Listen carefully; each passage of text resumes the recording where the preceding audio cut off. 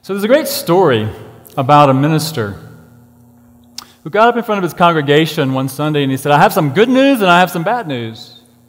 The good news is we have all the money we need to fund everything we want to do for the rest of the year and into next year. And even better than that, we have all the money we need and want to expand, to do all the things we want to do, to fix our parking lot and to do all the things that we need to do.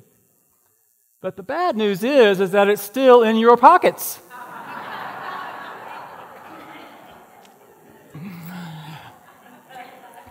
Ha, ha, ha. So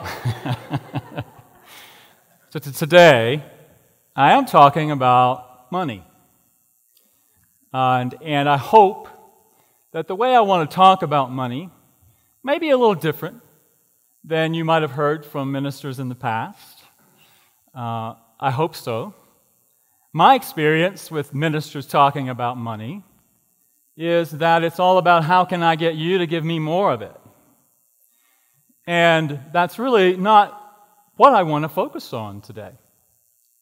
I think, unfortunately, at least this is my own opinion, that unfortunately many churches, and I would say even many spiritual centers, and even some in the New Thought movement, talk about money from a place of lack consciousness, a place of fear. Although many of us would categorically deny that, we don't want to come from a place of fear or a place of lack about anything. Especially that's what we teach in New Thought, that it's all available to us. We live in a world of abundance. We are prosperity. But are we demonstrating that? And I think, unfortunately, many churches build resistance, foster resistance and resentment in people when they talk about money. Has anybody ever experienced that in a church? Talking about money. Because I think, unfortunately, many churches use guilt or blame or coercion and even bribery sometimes to get money from you to us. I'm not talking specifically about tithing today, the idea of tithing. But I do find it curious that in the New Thought movement, that of all the scriptures in the Bible, that only that one little section from Leviticus 27 do we cling to and interpret literally. Have you ever thought about that? Everything else we will interpret metaphysically or metaphorically, but we want to hang on. So that thing about tithing, that's got to be literal. And I think that comes from sometimes a consciousness of fear. Now, again, I'm not talking about tithing per se today. But I think, and I'm not saying that tithing is not an important spiritual practice, but I think the way we approach it sometimes is probably not from a consciousness of openness and love and prosperity and abundance. So I may talk about that at some point later. So I want you to rest assured that I'm not talking today, I'm not going to try to use coercion or guilt or shame or bribery to try to get you to give us money. So let's take a breath. So what is this thing? What is this thing that we call money? And why does it bring up such stuff for us sometimes when we start talking about this thing called money? Because money really is just a thing. It is something that we made up. We made it up. We created it. It doesn't occur in nature. We created it sometime thousands of years ago. I looked it up, and there was some evidence that there were some coins or some metal pieces that may have been used as early as 5000 BC, but the earliest coins that were actually made for the purpose of exchange were in about 700 BC. So thousands of years ago, we created this thing because we needed a tool to exchange energy. Right? I mean, I might have pigs and you have corn, but I may not want your corn and you may not want my pigs. So we have to have a means of exchanging. It's about exchange of energy. So we created it.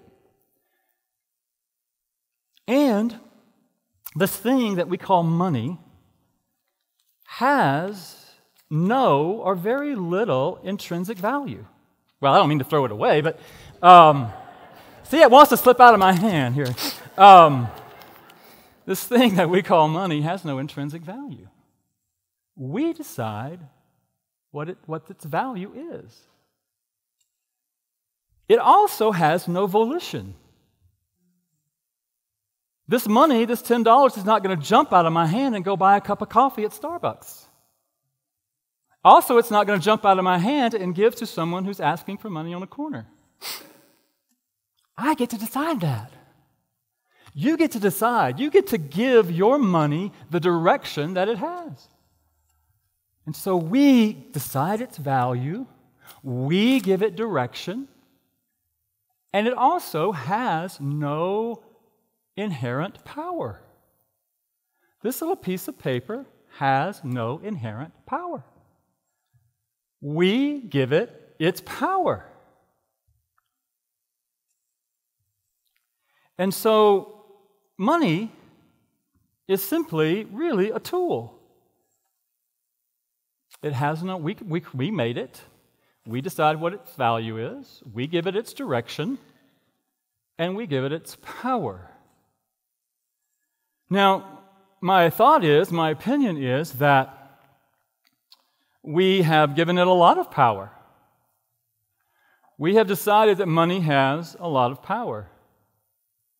And so we often give it so much power that it can control our lives.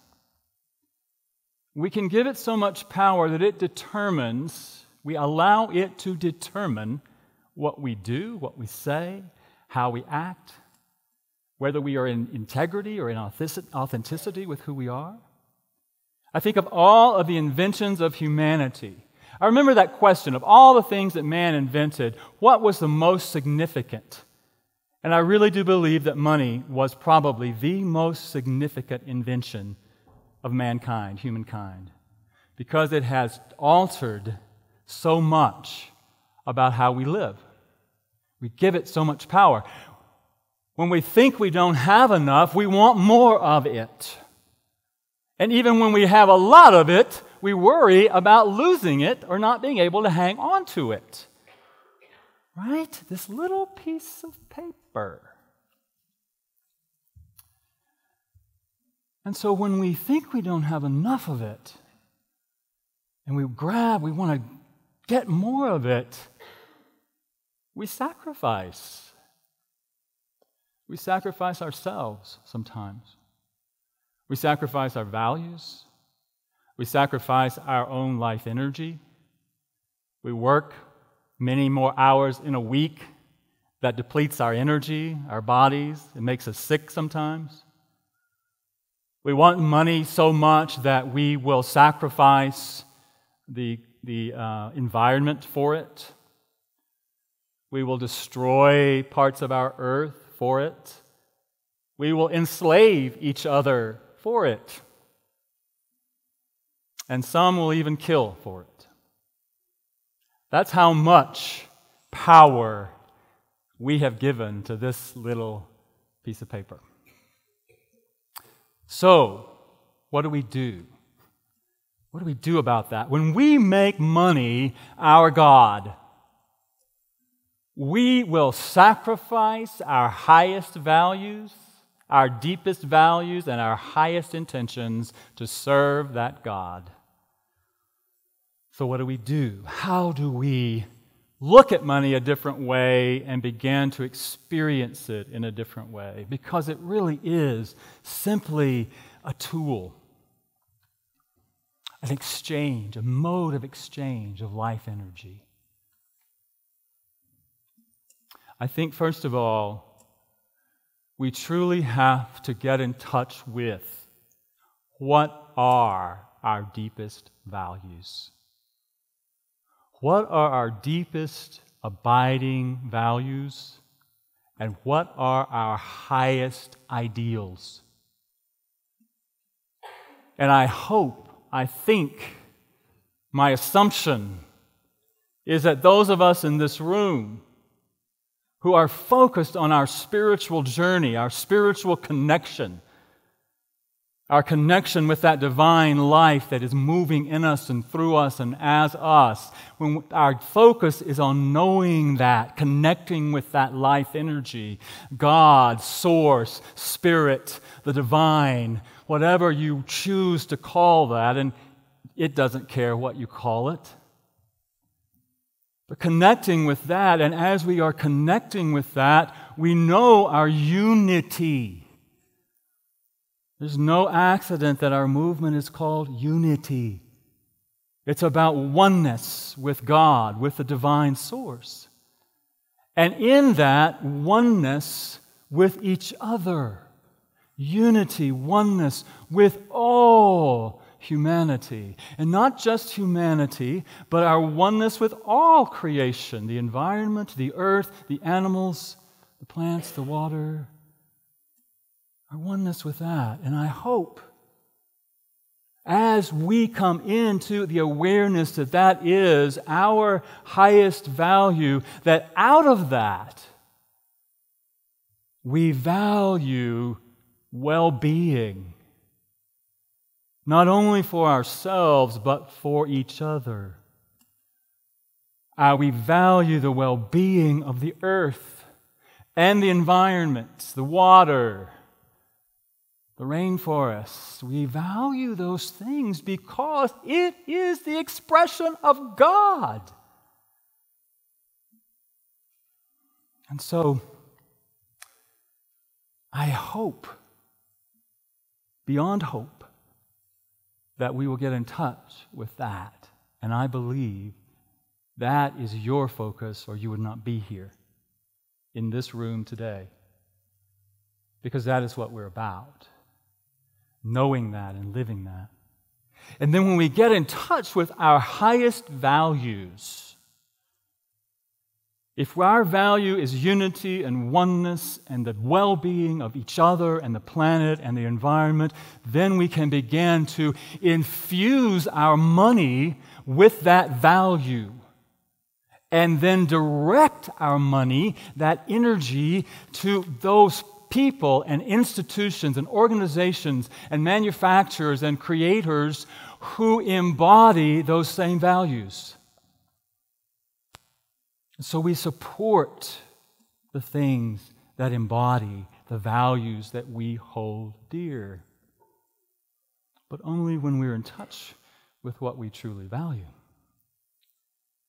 And I believe when we're in touch with what we truly value, we're also in touch with the love that that divine life is through us. And when we imbue our money with that value, when we consciously direct it to support those people and places and institutions and organizations that embody those values, then I believe the power of the money is increased exponentially. Because love is the most powerful energy in the universe. And so I believe that when we imbue our money with our values and with our love, it has more power to do good in the world for more people, for the planet, for the environment. And so we give money, imbue it with our values. We direct it to that which imbues, which supports that. And then it has power. I was reading, and I've been reading, Lynn Twist's book, The Soul of Money. And Lynn Twist is a philanthropist. She has been working for decades with the Hunger Project, an organization to end hunger around the world. She and her husband founded the Pachamama Alliance, which is an organization that works with indigenous people around the world to save their land and their environment and to save the rainforest, to work together. And so she's all about working with people and supporting people who imbue those values. In her book, she tells a story that I just wanted to relay to you because I found it very powerful. She talks about when she was 1970s, she got involved with the Hunger Project as a fundraiser for the Hunger Project. And she was invited to go to a church in Harlem, in New York, and to fundraise there. She said she felt a little weird about that because Harlem, traditionally, especially in the 70s, was a lower socioeconomic culture. And so she felt a little weird about being asked to go there to raise money, but she was asked, so she agreed to go. And in the meantime, she got a call, maybe the day she was going, she got a call from a powerful CEO of a food manufacturer, a food company in Chicago, who wanted to meet with her. So she had to go there. And she tells the whole story about how she worried about this meeting with this powerful man and how that was going to go, and was she going to be able to tell him what was important about the Hunger Project and relay that and connect with him. And so she tells the story about going up to his office and sitting across the table from him, and he's just sitting there, looking at her, listening to her, but not ever responding, really, about 5 minutes. And then he takes the check out of his desk that's already pre-printed and slides it across the desk to her. And so she takes the check, she puts it in her briefcase, and walks out and goes back to her hotel. She said all the time she felt weird, just an uneasiness about this whole exchange, this interaction with this man. She felt the energy was just off. So she got back to her hotel room, opened up her briefcase, and there was a check for $50,000 from this food company. But what she realized about that was that the energy of the money that he was giving her was really not pure. He didn't care about the Hunger Project. She knew that there were some issues with the company, some public perception issues going on with the company, and he thought if he gave the money to the Hunger Project, it would help his position, how they look in the world. And so she felt real weird about that. But she left it in her briefcase. She rushed to the plane to get to Harlem to go to her next engagement. And in the basement of this old church in Harlem that was leaking, and it was raining very hard, and the ceiling was leaking, and so it was people who she knew probably did not have a lot of resources. And she even says, I always thought those people were poor. But what I realized, they just didn't have a lot of resources. And she talks about, she got up, she did her talk, and all of a sudden this woman got up and she said, my name is Gertrude, and I like you, I like what you're about, I like your mission, and I want to give you some money. She said, I think money is like water. For some people, it comes into their lives like a rushing river. But for me, it comes into my life in a slow trickle. But she said, I do believe that it is my responsibility to direct that money that comes into my life to where it's going to do the most good for the most people. And so I have $50 in my wallet that I got from cleaning somebody else's house. I want you to have it. I want you to have it. And she said, one by one, every person in that room stood up and came up front and gave her money. And at the end of that night, she had collected $500. $500. So she went back to her hotel room. She put it in her briefcase. She opened her briefcase, and there she saw this check for $50,000 and this $500 that they had given her. And she realized she had to return that check, because that check was imbued with negative energy, the energy of guilt and fear.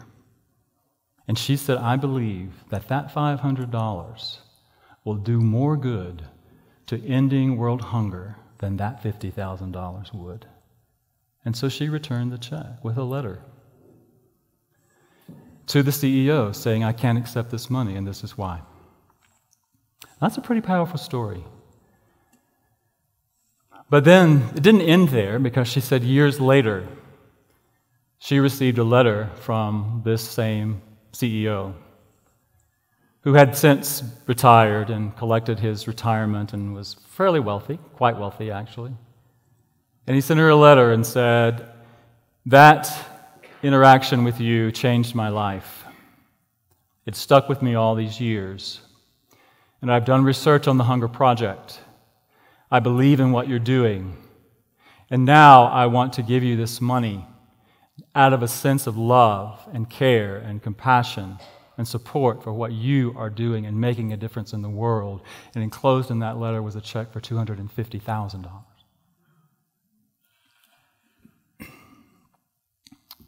So I tell you that, I relay that because of what I said, that the energy of love, the energy has power to make a difference, to support what we value. And so when we're thinking about our money, let's think about it as an extension of our life energy that goes out into the world, imbued with what we value. That's what she talks about, the soul of money. We give money its soul by imbuing it with our values. When we send that money out into the world, what are we valuing? What energy are we infusing that money with? Where are we sending it? What are we supporting? And what power does that energy as money have to contribute to the greater good, the greater whole? And so I started out by saying today that it's not my intention to get your money into the church's coffers, and it's not. But it is my hope and my prayer that you value this spiritual community, that it is part of what you value and you believe, and that you do believe, that what we are doing here embodies that spiritual value that you hold: oneness, wholeness, support, spiritual growth, spiritual enlightenment, spiritual awakening. Because that's really what we're about. And I also want to say that if you don't, if there's anything in you that's resisting or withholding that, then I also invite you into that, to be curious about that, to be curious about why you might not be fully on board, and to make that known. Because it is true that we survive financially on the money that those of you who are part of this community contribute. And we are here, I hope, to make a difference in the world. Whether that's one life at a time, one child at a time. And I think that not only with our money, but with our time and our talent. We are committed to Family Promise of Greater Denver. We are committed to making a difference through our use of our space, through our energy, through our resources, to making a difference in the lives of families who are experiencing homelessness. And by giving them a place to stay for a week, by feeding them for a week, by supporting them in their life, we are making a greater difference than we can possibly understand. Because when we do that, they know that someone cares about them. They know that their life has meaning to us. And so I encourage you to give of your time and your talent to these families, to support them in this time in their lives. And to really consider your commitment to Unity Spiritual Center Denver and the work that we're doing, the ministry here. And to think about how you want to support that. Setting a clear intention for supporting the work that we are about.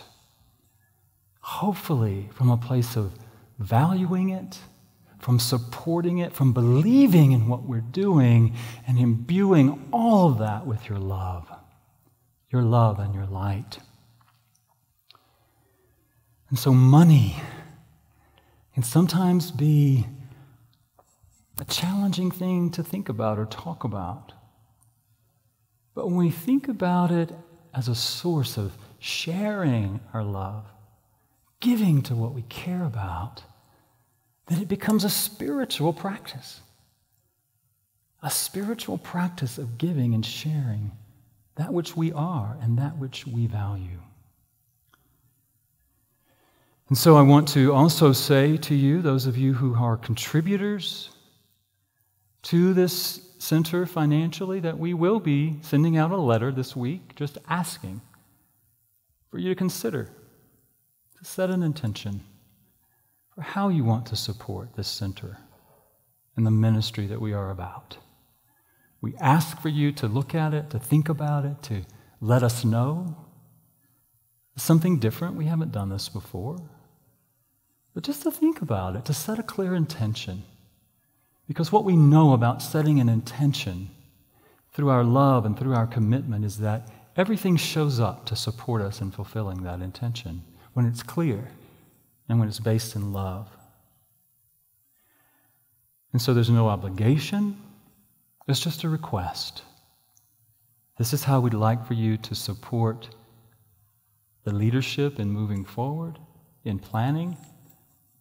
And this is how we would like for us to come together as a community, of setting a clear intention, deciding what we value, how we want to direct our resources, and how we can make the greatest impact and difference in the world.